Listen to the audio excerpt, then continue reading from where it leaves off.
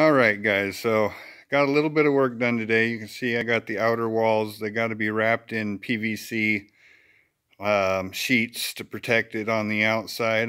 On the inside where you see the wood, that's all going to get covered up with insulation and more wood.